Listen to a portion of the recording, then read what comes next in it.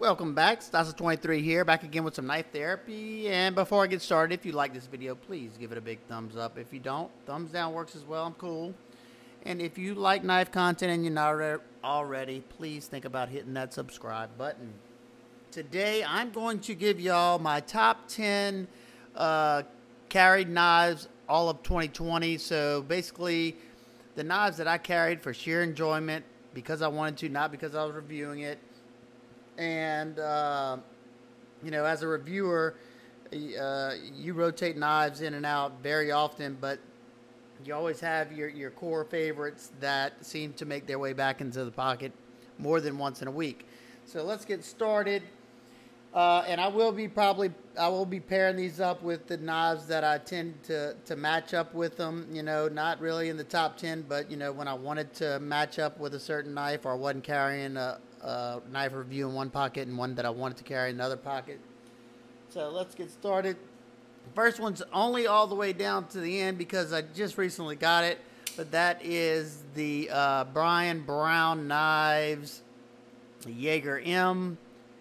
Very cool knife, super thin hollow grind. Look at that awesomeness right there. You can see it tapered down in there to a super fine edge. Still got to review this one. So far, I'm loving it. There's a few things that I don't like so much, and probably gonna have to fix. But excellent action, slices like a dream, and for some reason I seem to pair the Yeager up with the Strider PT a lot. Both awesome knives and just a great little duo right there. This is also pretty slicey as well. Just get a little bit more cutting edge on the Yeager. Alright, the next one, in my opinion, could be the perfect EDC blade, and that is the Reeve Knives Mnandi. Just an awesome little gentleman's carry knife. Weighs almost nothing.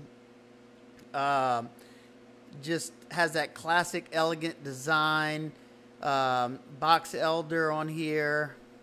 Love how they blast. They do like a two-tone. They blast like the lock bar and then do a satin on all the other areas, and then right on the top right here it's blasted to give you a little bit more traction. Probably clip's a little stiff, but it goes in all the clothes that I wear it in. Got a nice crown spine up here. Just an awesome little knife. If they do a micarta variant with the micarta right there, oh, I'm all over that. But got the Mnandi, and of course, you know, I had to pair it up with its brother, the Sebenza 30. What is it? 35, 31. It's late when I'm doing this video, sorry. With the box elder as well. Bronze anode, thumb stud. Still breaking in. Cool knife. I think I like the new inlay, how it's all one. Looks more like the Mnandi. Just a great duo right here. And any of these, if they're available, I will try to leave links to all of them. All right, now this is another, the last two, the Chris Reeve, of course, USA made, the Strider PT's USA made, and here's the Emerson Mini A100, another USA made, just simple knife that works well as a tool. I made the custom micarta scale, OD green micarta scales, because the textured G10 that comes on is just a little too harsh for my hands. 154 cm blade, easy to sharpen. It's got a chisel secondary bevel, means it's only got a bevel on this one side down here, and then just like basically like a little micro bevel going on the back side. Got peat gray oversized thumb studs, almost a must. I got a bench made deep carry clip, and I used that one because that's the only one that would fit on the contouring I did on these scales. Cool knife. And this is a little odd pair up, but I did this several times. and that is with the JG Knives Scout, Custom Scout. Just a beautiful knife, almost too perfect. The reason why this one didn't get put in pocket yet is because I have a price comfort curve, you know, on how comfortable I am to use a knife, you know, is how much I carry it usually. And this is probably my most expensive knife in the collection. So I don't baby it. I'll cut stuff with it, but I'm not going to try to thrash it. I'll use this one over this one if I got both of them in the pocket. Beautiful, perfectly done hand rub satin blade, stupid smooth, excellent action. Awesome knives right there. Alrighty, the next one, another American-made knife, the Protech Malibu. I've gotten a good bit of use on this one. Look, you can see mine's getting some battled up scars on there. 20 CV blade steel, aluminum scales, amazing button lock, and I handled several of these at my local shop, and all the actions on them were all that awesome. I've owned both blade shapes, and this one's the one I like the most, the reverse Tonto. So I paired this one up. You know, I was trying to keep that tactical look, or as far as the color goes, and paired it up with the Reeve Bushido, however you want to say it, the carbon fiber and the hand rub satin blade. You know, this one is fun to carry. I tend to, you know, use this one harder though. So great little duo. This one does have a hand rub satin blade, kind of like on that JG Scout. M390 blade, 20 CV, so pretty much the same. Blade steel, super smooth, but American made, Chinese made. Alrighty, next up, Wingman EDC. What is it? MTNT Mach 1. Just another timeless design. I mean, that blade shape, you know, is just very useful. Comfortable handles. Very, very, very lightweight. L-Max blade steel. It holds a good edge. It just looks good with that layered blue-black G10. And I love Tom May's designs. And being that this one's super lightweight, and it looks classy, I paired it up with another classy-looking knife with a longer blade on it. And this is the Monterey Bay Knives Old Guard, or OG, M390 steel, carbon fiber, titanium, nice, comfortable. Both of these blade, the heat treated on them's A-OK, good to go, and a great duo right there.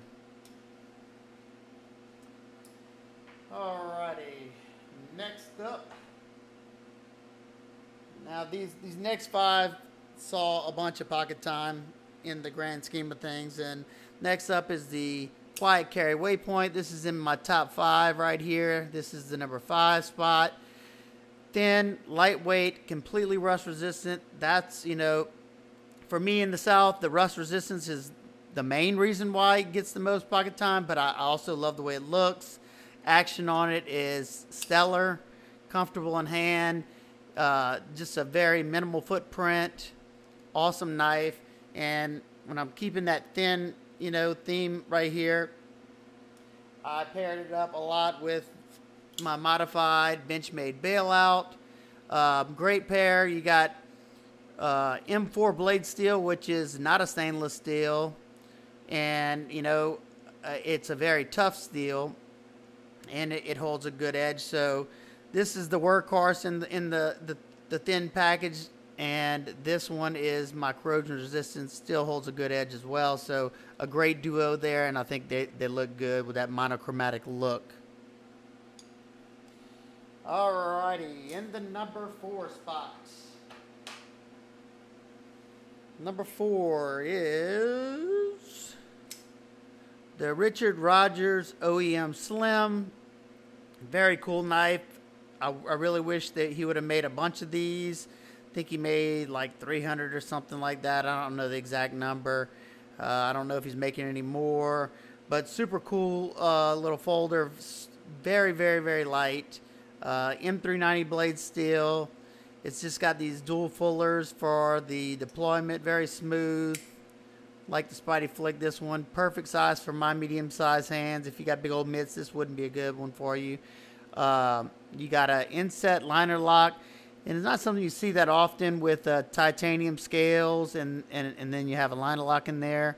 But I'm glad they did that, because I don't have to worry about putting any pressure on that lock bar, especially with a smaller knife where you don't really have any place to put your fingers. You know, I usually put my fingers on the clip on a bigger knife. But cool knife. And being that this is a small one, I paired it up with a much larger knife and a much more stout knife.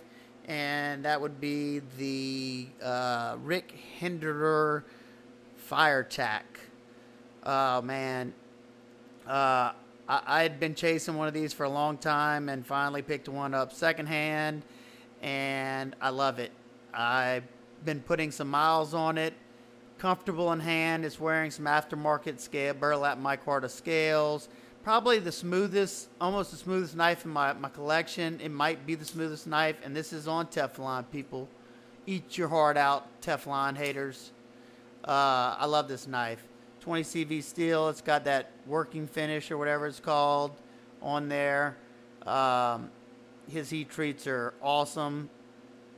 Solid workhorse. Great duo right there. Alrighty, in that number 3 spot, what could it be? The next is the Pena X Series Apache. I own every one in this little series, the swayback, the trapper, not every one of them, I'm sorry, I forgot they came out with 2 new ones, but I own 4 of them, I think, or 4 of them, and this is the one that got carried the most. The Mula, probably the second carried the most, and then the swayback, and then the trapper. But it just has that custom look to it. Very reminiscent of Pena's custom designs. I love the micarta with the titanium bolsters. I think that's so classy looking. Excellent blade shape right there for what I like to use my knives for. M390 blade steel, bolster lock. Very, very smooth action.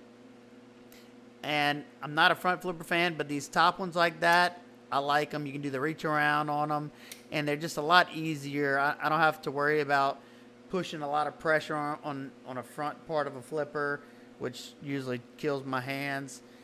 And of course, if I'm carrying this one, it just looks so classy. I had to coordinate with this one very often, and that would be the Spyderco Spy Opera. And I'm gonna be honest, whenever I carry this one, I would go for this one just to have that coordination, like my boy Copper Dice. So both excellent knives. You can still pick up the Spy Opera, unless he does another run of these are sold out. Alrighty, in the number 2 spot would have to be my Hinderer 3-inch XM18 non-flipper. It's wearing some, I think these are, RC Blade Works. I'm not 100% on that. It's OD green linen micarta with the working finish. Starting to take some character love on there on both sides. Just an awesome little knife. I hope they do some more 3-inch non-flippers soon, because this is just perfect, heavier duty knife for me. I absolutely love it. Comfortable in hand. I can use it back here because I don't have that flipper tab sticking out, and I can choke up. I would love my grail in this would be Bowie in the 3-inch non-flipper, and the Warney and the slicer. I would take any of those. I absolutely love it. One day.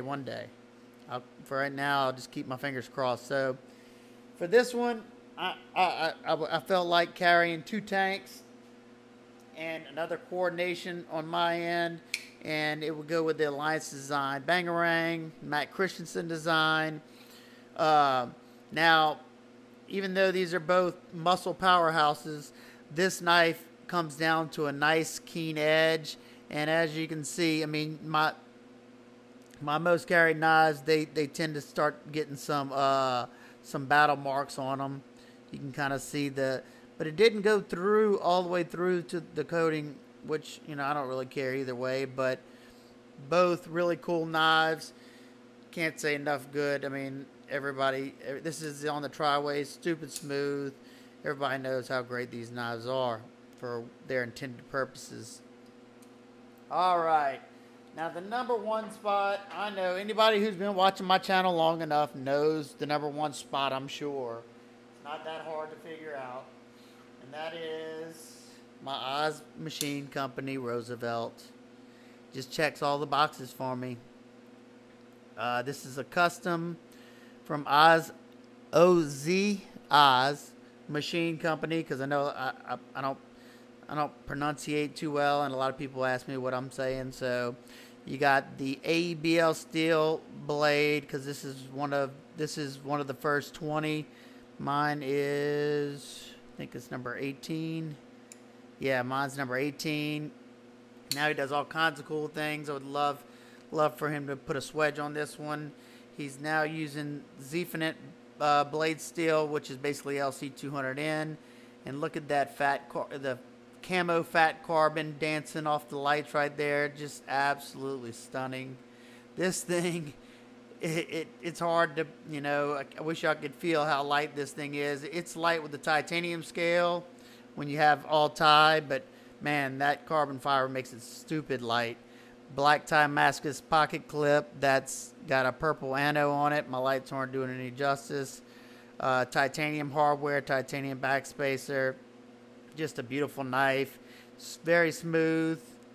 And the noise, the sounds it makes are just oh so nice with that big cutout. It kind of resonates through the blade. Love this one.